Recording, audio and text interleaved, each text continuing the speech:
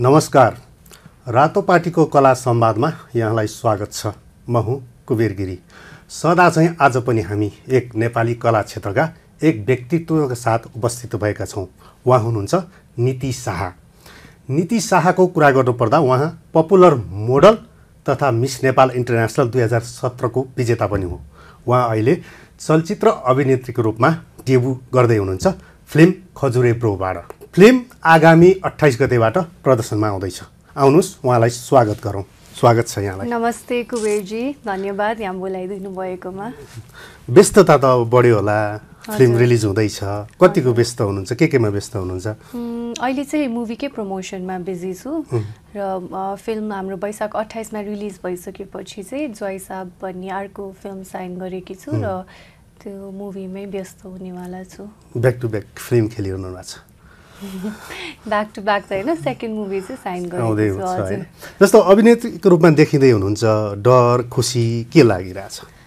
अब चाहिँ मुभी आउने धेरै खासै टाइम छैन, 15 दिन 2 हप्ता जस्तो मात्रै बाँकी होला। अब चाहिँ बिस्तारै नर्भस चाहिँ भइरहेको छु ला। अब अडियन्सले हेर्नुहुन्छ कस्तो होला, कसरी लिनुहुन्छ मुभी मन पराउनुहुन्छ हुँदैन भन्ने त्यो भिन्न सोचाइहरू आइरहेछ। तर एक्साइटेड नै छु। राम्रो छ मुभी, स्क्रिप्ट पनि राम्रो छ, सबैको एक्टर्स मैले सबैजनाले धेरै मेहनत गरेका छौँ र होपफुली राम्रै हुनेवाला छ आउटकम पनि। फिल्मको भन्दा पनि आफ्नो अभिनय चाहिँ कसरी लिनुहुन्छ भन्ने डर चाहिँ अलिक बढी होला तपाईँलाई, हैन? जस्तो अभिनयमा देखिँदै गर्दाखेरि चाहिँ हैन खुसी अलि बढी हुन्छ कि दुःख बढी, अलिकति डर चाहिँ बढी हुँदो रहेछ? अब यत्रो मेहनत गरेछ र आफै मन रुचि भएर नि गरेको भएर चाहिँ एक्साइटेड छु, एकदमै खुसी पनि छु र साथै एक किसिमको डर पनि छ कि कस्तो हुनेवाला छ भनेर। सो खुसी पनि छु, डर पनि लागिरहेछ, दुवै नै जस्तो भइरहेछ। जस्तो पहिलो मुभी प्रचारमा त हिँडिरहनु भयो होला, कस्तो भइरहेछ प्रचार हैन? एकदम हेक्टिक, नसोचेको नै हेक्टिक भइरहेछ। अब एक दिनमै 4वटा इन्टरभ्यू, 5वटा प्रमोसनको लागि कता कता गइराख्नु पर्ने हुन्छ। सो अहिले चाहिँ यसरी नै व्यस्त भइरहेछु, हिँडिरहनु भएको छ।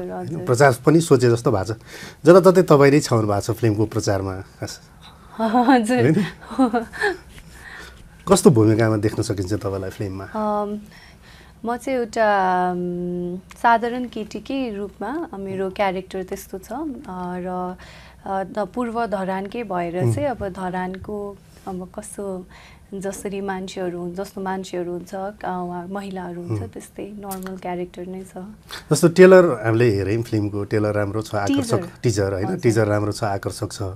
टिजर हेर्दा चाहिँ तपाईँलाई चाहिँ कसैको ड्रिम गर्ल हो कि हैन? पोस्टर फर्स्ट लुकमा पनि त्यस्तै थियो, त्यो अनुमान गर्न सकिन्छ नि? हजुर, त्यस्तै नै हो। हजुर, फिल्ममा कसैको त्यही पात्र खजुरे पात्रको ड्रिम गर्लै रूपमा हुनुहुन्छ कि?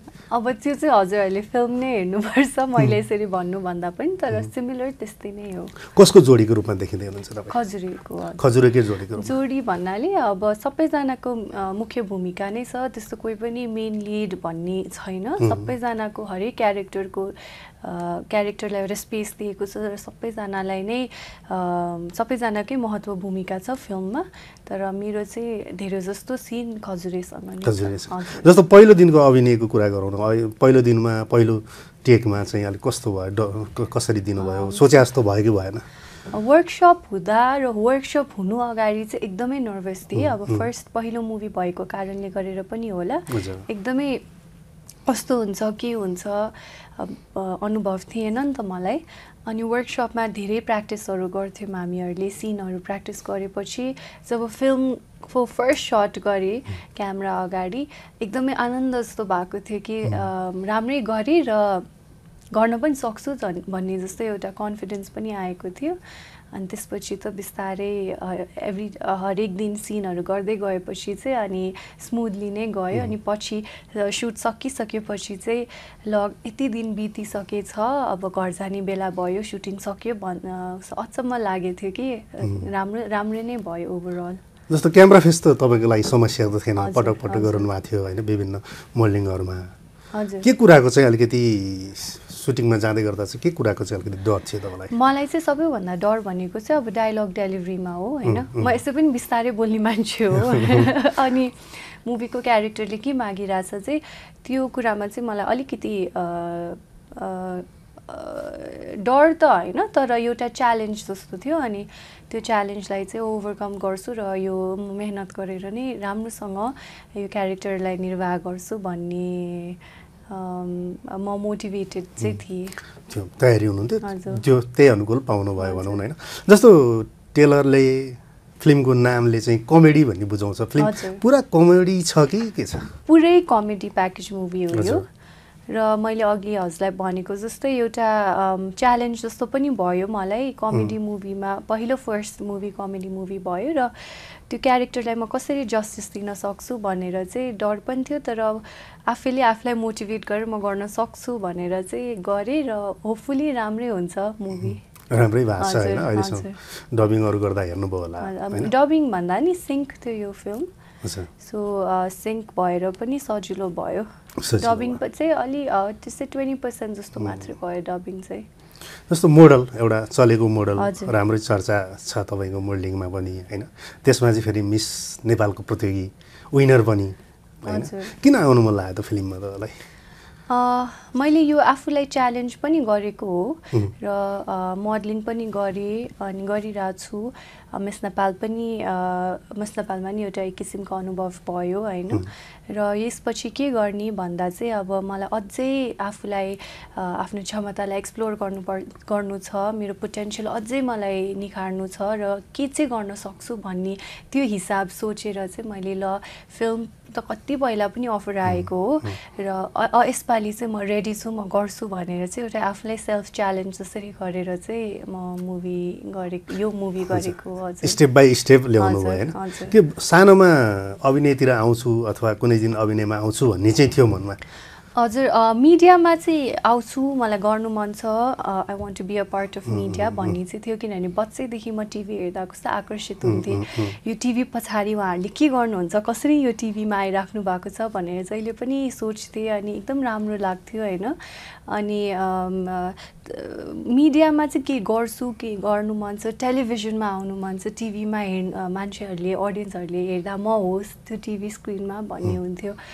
तर कहिले पनि एक्टर बन्छु ओर सिङ्गर बन्छु ओर मिस नेपाल हुन्छु भन्ने त्यस्तो स्पेसिफिक चाहिँ थिएन। हजुर, त्यो चाहिँ समयले बाटो देखाउँदै गयो भनौँ न। अब एक दुईवटा फिल्म अनुवादित हुनुभयो, त्यो फिल्म बनेन होइन। बाहिर देख्दा त अलिकति नीतिको चाहिँ फिल्म डेब्युमा अलिकति गाह्रै भयो, सकस भयो भन्ने समाचारहरू पनि भने, गसिपहरू पनि भने होइन। ती कुराले चाहिँ कस्तो लाग्यो तपाईँलाई? त्यो कुराहरू थियो तर नराम्रो पनि लागेको थियो एक किसिमले। तर अब आफू पब्लिक फिगर भएपछि त राम्रो न्युज पनि आउँछ, नराम्रो न्युज पनि आउँछ। र मुभी नबन्नु पनि धेरै कारणहरू छ होइन। तर जे भयो राम्रै नै भयो भन्छु। अनि खजुरी ब्रो मुभी मैले गरेँ, आफ्नो डेब्यू मुभी, र टिम पनि राम्रो पाएँ, धेरै कुरा सिक्न पाएँ। अरूभन्दा पनि खजुरी ब्रोमा चाहिँ स्टार कास्ट हुनुहुन्न, त्यही पनि धेरै जस्तो एक्टर्सहरू चाहिँ सबै थिएटरबाट हुनुहुन्छ र थिएटरको एक्टर्सहरूबाट यति धेरै एक्टिङ स्किल्सहरूदेखि लिएर उहाँहरूको एक्सपिरियन्सहरू बटुलेर सिक्नु पाएँ कि उहाँहरूसँग काम गर्दा। सो त्यो चाहिँ मेरो लागि एकदमै प्रोडक्टिभ स्कुलिङ भयो भनौँ न होइन। हजुर हजुर। जस्तो यो गसिपकै कुरा गर्दाखेरि अनलकी नीति भन्ने पनि बने भनौँ न होइन। ती कुराले चाहिँ अब मेरो फिल्ममा डेब्यू हुँदैन कि अथवा मेरो त्यस्तै हो कि अथवा के भन्ने त्यस्तो हुन्छ कि भयो कि भएन? दुःख लाग्यो? त्यस्तो चाहिँ कहिले पनि भएन, नराम्रो चाहिँ लाग्यो। तर मलाई थाहा थियो कि मलाई यही इन्डस्ट्रीमा काम गर्नु छ र म एकदम डिटर्मिन्ड भएको मान्छे हो। म एकदमै डिटर्मिनेसन भएको मान्छे हो र एकदमै डिटर्मिन्ड थिएँ कि म जेसुकै परिस्थिति आए पनि मुभीहरू चाहिँ गर्छु भन्ने। सो त्यस्तो अनलाइनमा त्यस्तो न्युजहरू आउँदा चाहिँ खासै फरक चाहिँ परेन कि म अब गर्दिनँ भन्ने हिसाबले चाहिँ कहिले पनि सोचिनँ। डेब्यु हुने बेला चाहिँ प्रदीपसँग पनि डेब्यु गर्ने कुरा थियो होइन अहिलेको पछिल्लो समयको स्टार प्रदीपसँग डेब्यु चाहिँ अरू कलाकारसँग भयो यसलाई चाहिँ कसरी हेर्नु भएको छ प्रदीपसँग डेब्यु गरे चर्चा अलिक कम हुन्थ्यो अथवा अहिले चाहिँ चर्चा बढी भयो त्यो हिसाबले पोजिटिभ रूपमा नि हेर्नु भएको छ होला अथवा प्रदीपसँग डेब्यु भएन अझ राम्रो हुन्थ्यो कि भन्ने हिसाबले नि हेर्नु भएको छ कि त्यस्तो होइन स्टार कास्टसँगै मुभी गऱ्यो भने फिल्म हिट हुन्छ अर फ्लप हुन्छ भन्ने हुँदैन मैले त्यो फिल्मको व्यावसायिक पाटो त अर्कै भयो तपाईँको चर्चाको लागि चाहिँ होइन चर्चाको लागि पनि स्टार कास्टसँग गऱ्यो पनि नगऱ्यो पनि मलाई चाहिँ के लाग्छ नि फिल्मको ओभरअल फिल्मको कस्तो छ पर्फर्मेन्स स्क्रिप्ट कस्तो छ अडियन्सहरूलाई मनपर्छ कि मन पर्दैन त्यो चाहिँ महत्त्व हो स्टार कास्टसँग गर्नु अथवा नगर्नु र मेरो मुभीमा धेरै जस्तो सबै थिएटरको खुनखार एक्टर्सहरू हुनुहुन्छ होइन सो मेरो लागि चाहिँ मेरो पर्सनल एक्सपिरियन्स मुभी गर्दा चाहिँ मैले चाहिँ उहाँहरूबाट धेरै कुरा सिक्न पाएँ सो त्यो चाहिँ मेरो लागि एउटा गहना जस्तो भयो नि फर्स्ट मुभी नै त्यसरी स्टार्ट गर्दा सो मेरो लागि चाहिँ म त्यसरी चाहिँ सोच्दिनँ कि स्टार कास्टसँग गरेर नगरेर फाइदा बेफाइदा भयो कि भएन भने त्यसरी चाहिँ मैले लिएको छैन यो खजुरे ब्रो नै तपाईँको रोजाइमा पर्नको कारण चाहिँ त्यस्तो केही छ होइन मैले साइन गरेको फिल्महरू बनिरहेको थिएन अनि अरू फिल्म्सहरू पनि अब अपर्च्युनिटी आए भने त किन ग्राब नगर्नु होइन अनि उहाँहरूले मलाई अडिसनको लागि बोलाउनु भयो म गएँ अनि ल बन्छ जस्तो भयो फिल्म पनि धेरै समय लाग्दैन फ्लोरमा गइहाल्ने हो 10-15 दिन जस्तो हो कि 1 महिना जस्तो जस त्यो टाइम फ्रेम चाहिँ अलिक कमै थियो अनि फ्लोरमा गइहाल्ने हो भनिसकेपछि अडिसन सकेर अनि हुन्छ भनेर अनि फिल्म सुरु भइहाल्यो फिल्मको सुटिङ सुरु कथाले ताने कि अथवा कुन कुराले चाहिँ बढी ताने तपाईलाई यो चाहिँ मिस गर्नु हुँदैन भन्ने हजुर टिम पनि राम्रो लाग्यो अनि डाइरेक्टर सब पनि एकदमै प्यासनेट देखेँ मैले उहाँ फिल्म मेकिङमा अनि उहाँको त्यो इन्थुजियाजम अनि जसरी उहाँले त्यो स्क्रिप्ट बुझाइराख्नु भएको थियो होइन र उहाँ एकदमै त्यो जस एउटा मलाई भाइब चाहिँ मन पर्यो कि उहाँको र काम गर्न सकिन्छ र राम्रो पनि रहेछ टिम जस्तो भयो र स्क्रिप्ट पढिसकेपछि नि कमेडी मुभी रहेछ राम्रै होला लाइट मुभी छ सो मलाई अब म त कुनै पनि मुभीको लागि अब नो त भन्ने स्थितिमै थिएन होइन सो टिम पनि मन पर्यो स्क्रिप्ट पनि मन पर्यो र मैले मुभी गरेको हो के हो त खजुरे ब्रो अलिकति बुझाइदिनु न हामीलाई हजुर खजुरे ब्रो चाहिँ हाम्रो धरानमा खजुरेजी भन्ने हुनुहुन्थ्यो अहिले चाहिँ बितिसक्नुभयो उहाँ चाहिँ एकदमै धरानको पूर्वको चाहिँ अलि फेमस मान्छेमा गनिन्ने होइन अनि उहाँलाई चाहिँ सबैजनाले चिन्नुहुन्थ्यो अनि सरलाई चाहिँ उहाँको क्यारेक्टर एकदम मन परेर चाहिँ उहाँले उहाँकै लाइफ स्टोरी त होइन तर उहाँको क्यारेक्टर बेस अनुसार चाहिँ एउटा फिल्म बनाउनु भएको हो भनेपछि त्यो पात्रलाई आधार रहेर फिल्म कमेडी फिल्म बन्यो भनौँ हजुर उहाँको लाइफ स्टोरी छ होइन तर उहाँले गरेको धेरै एक्टिभिटिजहरू छ जस्तै एकदमै फ्री सोल नाच्दिने गाउने अनि साथीभाइहरूसँग त्यो भिडियोजहरू बनाउने फनी भिडियोजहरू सो यस्तो यस्तो खाले मान्छे हुनुहुँदो रहेछ अनि उहाँ त्यस्तो सिनहरू पनि छ फिल्ममा उहाँले गरेको र त्यसकै अनुसार उहाँले एउटा डायलग सुनाइदिनु न फिल्मको तपाईँको कस्तो छ डायलग त फिल्मै हेर्नुपर्छ हजुरले फिल्मै हेर्नु पर्यो त्यसको डायलग सुन्नलाई जस्तो फिल्म चाहिँ तपाईँको आउन र निरन्तरता खेल्नु र निरन्तरता दिनुमा चाहिँ फरक पर्छ होइन अब के रहन्छ फिल्ममा निरन्तरता रहन्छ कि रहँदैन भन्ने पनि डेब्यु गरेर हराउने पनि धेरै छन् त्यसले शङ्का पनि उब्जाउँछ नीतिको के छ योजना मैले भने नि जस्तै कुनै समय थियो कि जब मैले त्यो न्युजहरू आउँदा चाहिँ नराम्रो चाहिँ लागेको थियो तर त्यस्तो समयमा पनि कहिले पनि मलाई म गर्दिनँ चाहिँ भएन म यहाँ मुभी गर्न नै आएको हरेक मुभी गर्दा हरेक फिल्म गर्दा केही न केही सिकिन्छ र बिस्तारै मुभिजहरू गर्दै जाने हो समयले नै भन्छ तर मेरो लागि चाहिँ म मुभिज नेपाली फिल्म नै गर्ने एज एन एक्टर नै एस्टाब्लिस हुने विचार हो अब कस्तो मुभी अब एउटा कमेडी खेल्नु भयो होइन कस्तो फिल्म चाहिँ अब आयो भने गर्छु अथवा भइरहेको फिल्म गर्न लागेको फिल्म चाहिँ कस्तो छ हाम्रो ज्वाइसा मुभी चाहिँ हाम्रो जितु दाईसँग हो उहाँको पेयरिङमा छु र फिल्मको नामले नै भन्छ जय साहब के को बारेमा हो भनेर। सो रमाइलो छ यो फिल्म पनि। हजुर हजुर रमाइलो हुनेवाला छ यो फिल्म पनि। सुटिङ चाहिँ भएको छैन, अहिले हामी वर्कसपकै क्रममा छौँ र यो फिल्म पनि राम्रो हुने। यो कमेडी नै बिचमा होला। हजुर कमेडी रोमान्टिक त्यस्तै। गर्नु मन लाग्यो त्यस्तो भूमिका केही छ?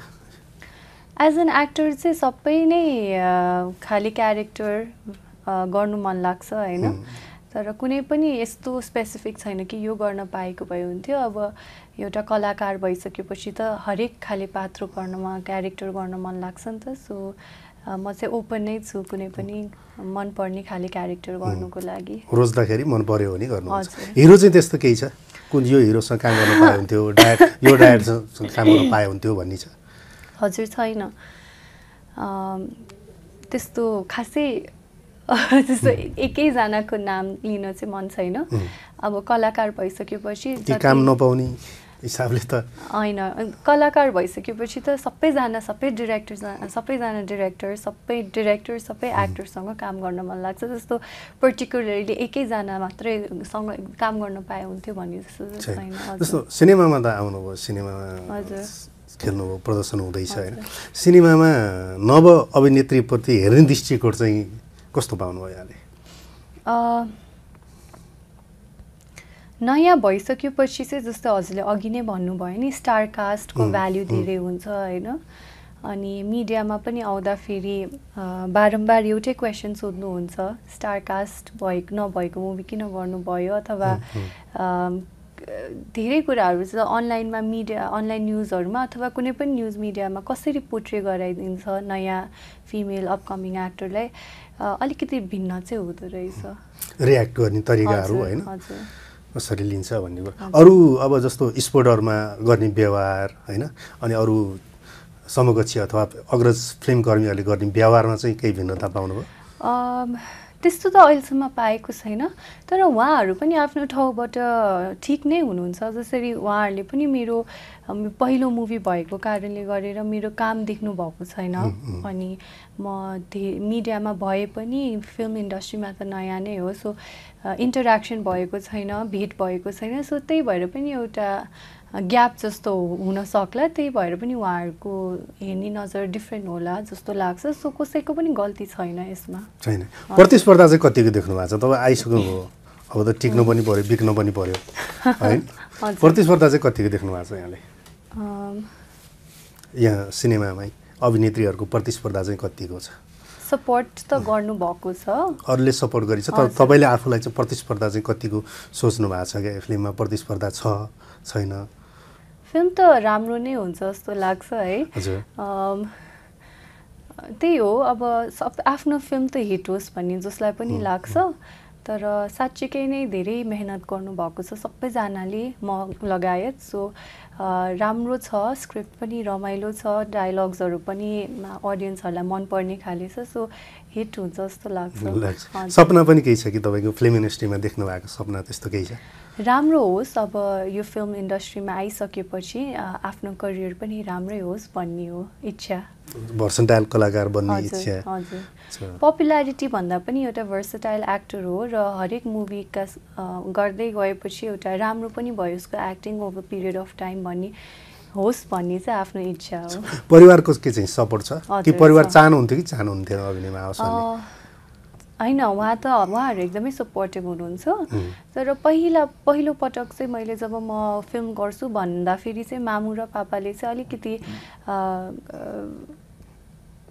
अब भन्नाले कहाँ पढिसक्यो, सो हरेक आमा बुवाको त्यही सपना हुन्छ छोरीले राम्रो गरोस्, छोराले राम्रो गरोस् भने।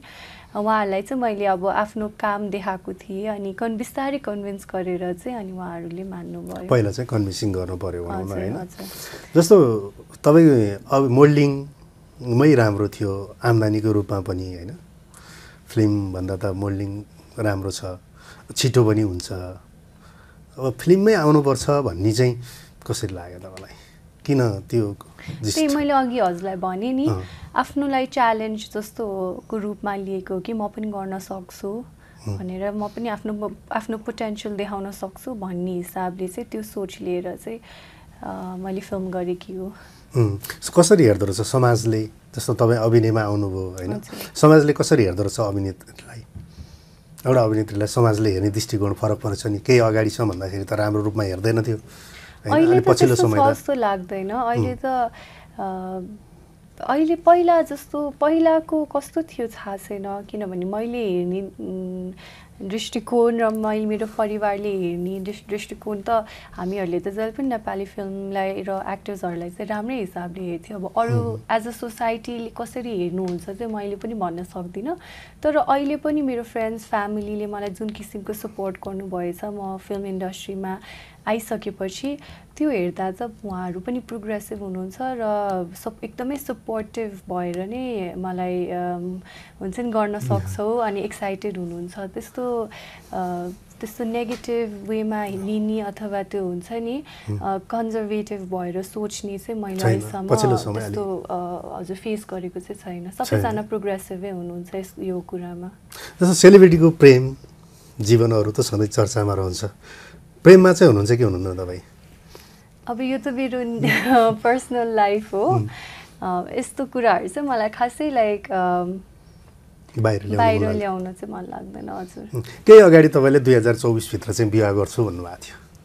हजुर भनेपछि 2024 भित्र हामीले तपाईँको विवाह देख्न पाउँछौँ त? अहिले त हालचाल चाहिँ छैन। अब हालचाल चाहिँ अब बिकज म फिल्म इन्डस्ट्रीमै काम गरिरहेको भएर चाहिँ मैले बिहेको सोचेको छैन। भनेपछि 2024 भित्र बिहा हुने सम्भावना छैन। तपाईँले केही अगाडि त भन्नुभएको थियो गर्छु, वर्षमा त छैन है, 2025 मा चाहिँ हुन्छ त? त्यसले भर्खरै एक्टिङ करियर सुरु गरिरहेको छु, अहिले त्यो सोचै आएको छैन कि त्यस्तो सोचमा चाहिँ छैन। जस्तो नेपाली फिल्म इन्डस्ट्रीमा त सुरु गर्नुभयो होइन, अब विदेशी बलिउड यताउति जाने पनि सोच छ कि? त्यस्तो अपर्च्युनिटी आयो भने त कसैले पनि छोड्दैन होला। Hopefully with years of experience मैले पनि राम्रो अपर्च्युनिटी पाओस् र नेपाललाई रिप्रेजेन्ट गर्न सकु। बलिउड हलिउड अब कताबाट आइहाल्यो भने, तर एकदम गाह्रो छ। म पनि मुम्बईमा बसेको हो 3 महिना जस्तो र त्यहाँको स्ट्रगल हेर्दा चाहिँ गाह्रो नै छ, तर पनि लक्की भएर आइहाल्यो भने त अभियसली ग्राब त गरिहाल्छन् त्यस्तो राम्रो अपर्च्युनिटिजहरू। बलिउड सपना पनि त हो नि फेरि, सबैको सपना त्यहाँ पुग्नु त सबैको सपना नै हो जस्तो लाग्छ। हजुर ठिकै छ, अब लगभग कुराकानीको हामी अन्त्यतिर पुग्न होइन, खास किन हेर्नुपर्छ त दर्शकले खजुरे ब्रो? एउटा कमेडी रमाइलो लाइट मुभी हो खजुरे ब्रो, र मलाई पक्कै पनि थाहा छ दर्शकहरूले हेर्नु भएपछि रमाउनु हुनेछ होइन। हामी फिल्म हेर्न जाने भनेको यो किसिमको लाइक इन्टरटेनमेन्टको लागि हो र रमाउनको लागि हो, र हाम्रो फिल्मले त्यही नै दिएको छ। र एउटा सोसल मेसेज जस्तो पनि छ हाम्रो फिल्ममा, र ओभरअल राम्रो छ। एउटा कमेडी प्याकेज मुभी हो र पक्कै पनि थाहा छ कि दर्शकहरूले फिल्म रुचाउनुहुन्छ हेरेर रुचाउनुहुन्छ। जस्तो अब नीतिको डेब्यू मुभी होइन, पहिलो फिल्म आउँदैछ होइन, दर्शकलाई केही भन्नु छ फिल्म हेरिदिनुहोस् भन्नको लागि केही पनि भन्नु छ कि तपाईँ कसरी देखिँदै हुनुहुन्छ, केही भन्नु छ दर्शकलाई? सर्वप्रथम त यति सपोर्ट माया गरिदिनु भएकोमा धेरै धेरै धन्यवाद। म यहाँ अहिले जहाँ छु हजुरहरूकै माया र सपोर्टले गरेर हो, र मेरो पहिलो फिल्म खजुरे ब्रो वैशाख 28 मेको 10मा रिलिज हुन गइरहेको छ। रमाइलो छ फिल्म, कमेडी फिल्म हो र हाम्रो होल टिमले एकदमै मेहनत गरेको छ यो फिल्म बनाउनुको लागि। मेरो को स्टार्सहरूले पनि इक्वली मेहनत गर्नुभएको छ र एकदमै राम्रो टिम फर्म भएको हो खजुरे ब्रोमा। सो हाम्रो एफर्ट पनि देखिन्छ र हजुरहरूलाई मनपर्ने तरिकाले हामीले फिल्म बनाएको छ, हेरिदिनु होला। आफ्नो फ्रेन्ड्स फ्यामिली सबैजनालाई लगेर खजुरे ब्रो वैशाख 28मा हेरिदिनु होला। ठिक छ नितिजी, तपाईँले हामीलाई समय दिनुभयो, रातोपाटीलाई समय दिनुभयो होइन। आगामी दिनमा पनि तपाईँका अन्य मुभीहरू धेरैभन्दा धेरै आओस् होइन, यसै गरी कुराकानी गरौँला। हस्, धन्यवाद। Thank you. दर्शकबिन, अभिनेत्री नीति शाहसँगको कुराकानी आजलाई यति नै। खजुरे ब्रो आगामी 28 गतेबाट प्रदर्शनमा आउँदैछ, जसबाट नीति शाहले पहिलोचोटि अभिनेत्रीको रूपमा डेब्यू गर्दैछन्। फिल्म हेरिदिनु होला, उहाँको अभिनय कस्तो लाग्छ, सकारात्मक नकारात्मक दुवै थरको कमेन्ट गरिदिनु होला होइन, जसले गर्दा उहाँले आगामी दिनमा पनि अझ राम्रो किसिमले अभिनयलाई पस्किने मौका पाउनुहुन्छ। आगामी दिनमा नीति शाहसँग फेरि कुनै पनि कुराकानी गर्दै गरौँला। त्यतिन्जेलसम्मको लागि हामी सबैलाई बिदा दिनुहोस्। नमस्कार।